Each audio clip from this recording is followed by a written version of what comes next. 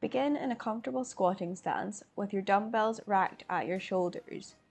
You can then squat down, and as you push back up, you're going to drive one arm up and over your head. As you lower back down into your next squat, you're going to return that hand to your shoulder. Continue to alternate hands on every rep. You should be aiming to use your legs to help you press your hand up and over your head. So it shouldn't just be your shoulders doing the work. Try and make it a full body movement. As you squat, try to keep your core strong, chest lifted, and your feet planted firmly and flat on the ground.